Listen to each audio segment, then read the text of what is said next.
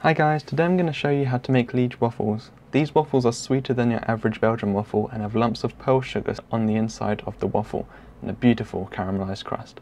So first of all I'm going to show you how to make pearl sugar because it's not a very common ingredient.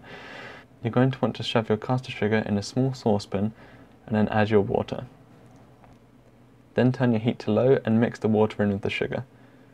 Just make sure that every single piece of sugar has some water.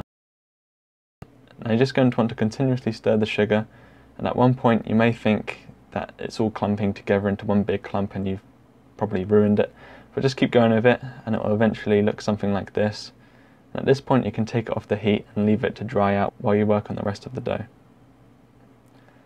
So now in a small metal bowl I'm going to be adding my yeast, all of the sugar and my water,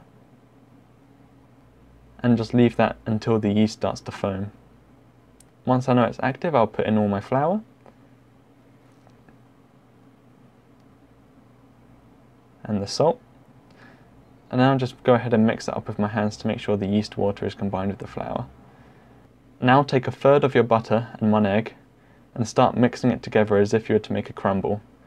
It feels a little weird, it shouldn't really work, but eventually it will form into a batter like this. Now I'm just going to cover it and leave it in a warm place to rise. I like to leave it in my oven that I've preheated to 50 degrees and then turn it off once it's inside.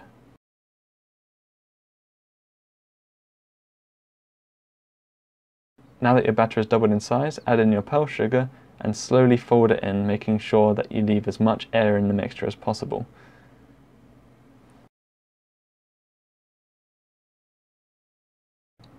Now that the sugar's folded into the mixture, you can go ahead and get your waffle iron out.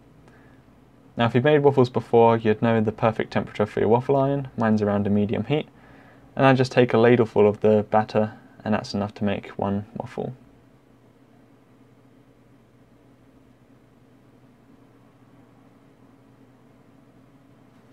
Each waffle with my waffle maker, I find, takes around 5 to 6 minutes, but your times may vary depending on your heat.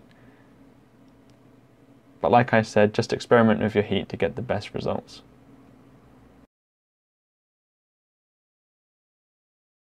Now that it's done, I'm going to grab a plate, and I just use a fork and a knife to get it off the waffle iron, ready for the next waffle.